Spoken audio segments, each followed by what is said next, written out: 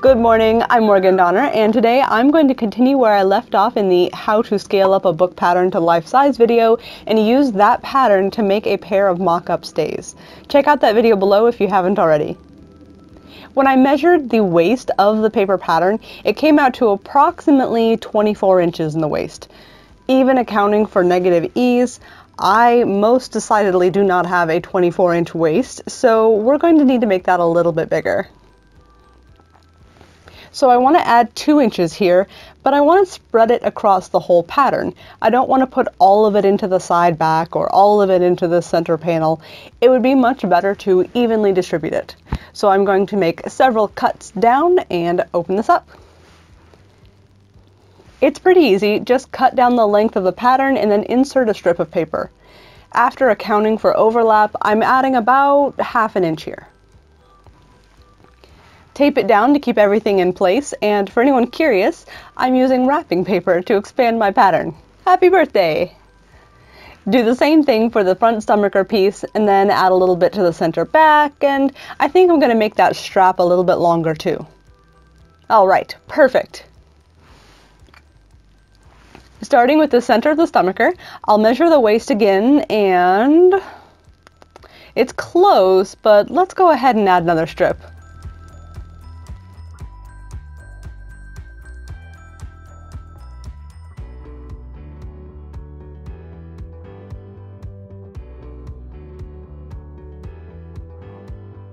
There we go, that's about right. So you could do this. It certainly works well enough, or, you know, just expand the pattern before you print it and basically get the same results. Whatever works for you. Now that the pattern is a size that might plausibly fit me, I'm tracing it out onto a few layers of non-stretch cotton, and then I'll cut out all the pieces.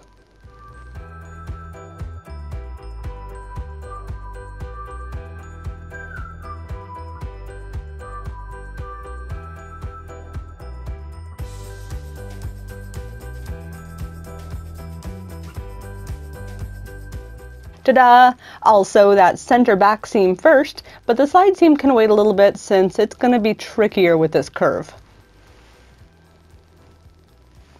After the back seam is ready, I can work on all these boning channels. The originals are very tiny and very numerous, but the bones that I have for the mock-up are quite a bit wider, so I'll just use the bones themselves as a guide for drawing out the channels.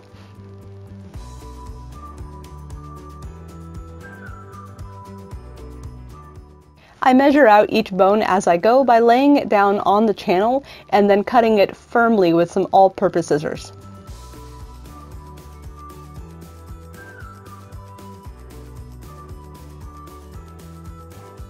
I'm all done with this first panel, so let's continue doing the same for the rest.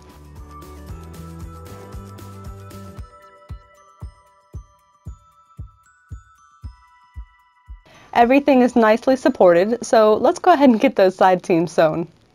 Using the stitched line at the seam allowance as a guide, I'll fold the allowance back and then top stitch it in place. This is not a historical thing, this is just a Morgan Donner needs to make a quick mock-up thing.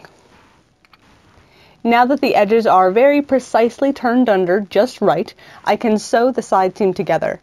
I'll loosely whip stitch the seams first, basting them into position, before making a stronger stitch via the sewing machine. Stitching is done.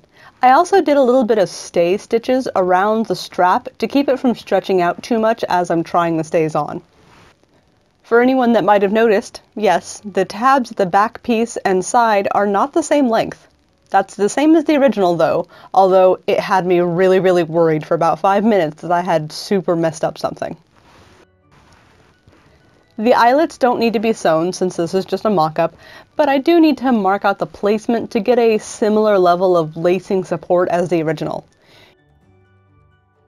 Using a small awl, I've opened up the eyelet holes and started getting the lacing in place.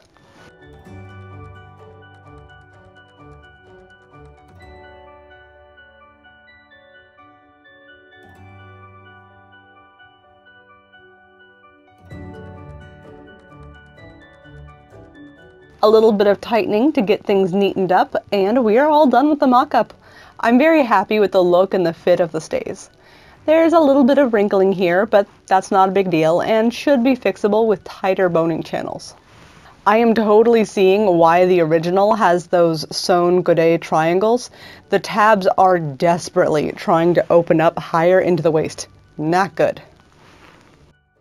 It's interesting how the straps are very clearly meant to sit on the upper arm or sort of off the shoulder here. Definitely not on top of the shoulder like most modern garments. It's a little bit movement restricting, but not the worst. So, what do you guys think? I wouldn't mind a little bit more coverage up top, but you know, it does look a bit like the mid-17th century dress bodices. Don't go much higher up than what I've got here, so perhaps I should leave it as it is. There are a few small adjustments that I think I'd like to make though. Raise that neckline just a smidge higher and give myself a little bit more room in the bust. But other than that, the pattern is pretty much good to go. It's very exciting. I hope that you guys enjoyed watching me make this mock-up, and if you did, consider sticking around for the final version. If you are also making some of the fab garments from the Patterns of Fashion books, I would love to see. Tag me on Instagram with @MorganDonner if you are so inclined to share. That is all from your sewing friend, Morgan Donner. I hope that you all had a lovely evening, and happy sewing to you all.